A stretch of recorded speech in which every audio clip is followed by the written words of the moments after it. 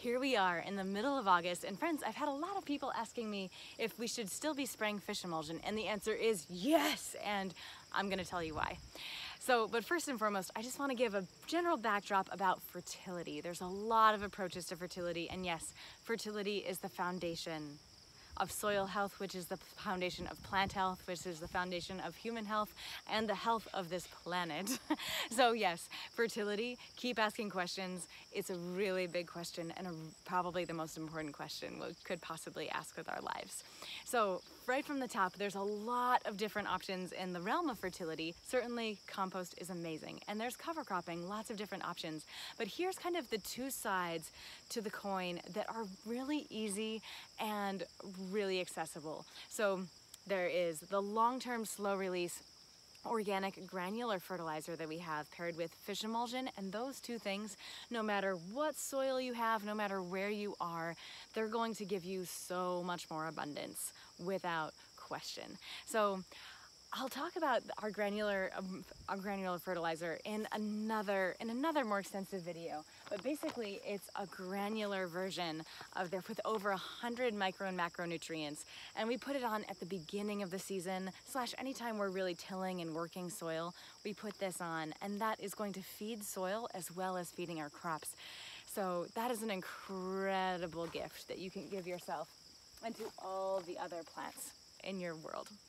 But there's also fish emulsion, which fish emulsion is this extraordinary creature that I'm excited to tell you about, friends, because we're continuing to feed with fish emulsion every week now till frost, and we have since the very beginning. Even we've fed our little seedlings in spring. This is our gardener sweetheart tomato, by the way, and if we want to inspire it to keep growing, yes, there are fungal diseases that you can't do a whole lot about, but if your plants are healthy, if they're sleeping well, if I'm sleeping well, I'm a lot healthier. But if we all are eating really good nutritious food, all of a sudden we're less susceptible to disease. So the same is true for your plants, friends. So this fish emulsion is pretty remarkable. Every 10 days, 2 weeks is a good thing to shoot for. We go for every week, but then we're kind of knocking it out of the park, and it's our job. But here's the thing. This is a liquid. Perhaps you can hear it. It is a really thick liquid. It is a very viscous and rather stinky liquid. Yes, and it's brown, and it is fish as well as kelp, and so there are over 100 micro and macronutrients in this as well. Instant fertility for your garden. And so here's the thing. You want to dilute it. 1 ounce of this fish emulsion goes into a gallon of water. So a little goes a long way. And you don't want to overdo it, because that's when raccoons and other things say, yes, bring me to the fish. So you definitely want to respect that 1 ounce to 1 gallon ratio. And then you've got two options. You can either foliar feed them by spraying this dilute fish emulsion directly on the leaves, or you can drench them. I'll tell you a little bit about both. So if you're going to spray them, I highly recommend that you do, because here's the fun fact. Plants uptake nutrients not only from the roots, they uptake them from their leaves themselves. And so if you especially are starting to see some yellowing on leaves, or like I can tell some of the purpling on this tomato, it's starting to get a little deficient in magnesium. So if you can put that fertility straight onto a leaf, all of a sudden it's right where it needs to go, and that plant is going to uptake it, be that much more happy, that much more productive, that much more abundant, that much more quickly. So find yourself a bottle. And we also have a great big backpack sprayer, but we even have this little thing. My sister actually gave me this too. Missed our air plants. Thanks, Greta. But if you have, whatever you have, just label it fish emulsion, because once you use it for fish emulsion once, you've kind of committed it. It's gonna smell like fish emulsion for the rest of its days, which isn't the worst, because it's such a beautiful gift to give yourself and all the plants in your life, but you'll be that much happier if you label it. So yes, label it.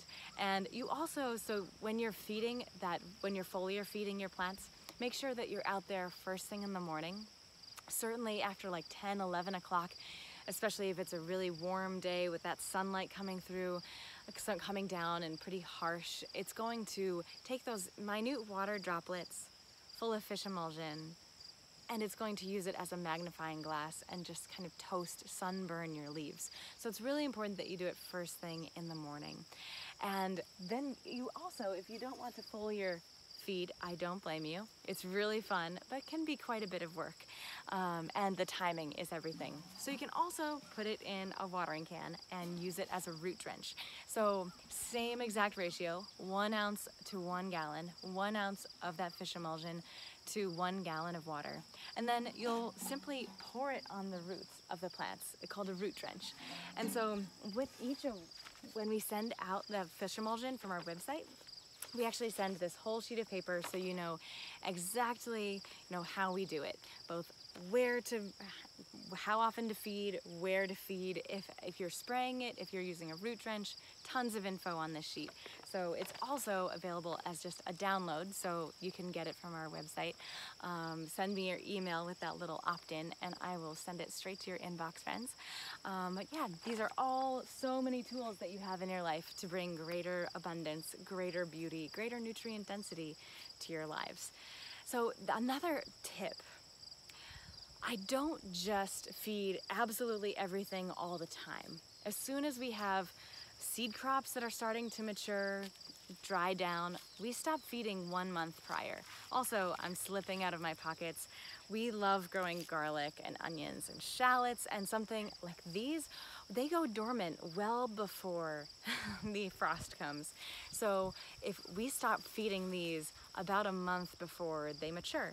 So in the case of garlic and shallots, kind of the end of June, we absolutely stop giving them any extra fertility. And that's because we don't want to be inspiring them to continue to vegetatively grow. We want them to fully go into dormancy, and that way they'll fully cure. We're pretty invested eating these garlic and shallots all through the winter.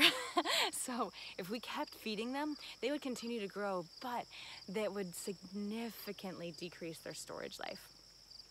This is our Italy hill, by the way.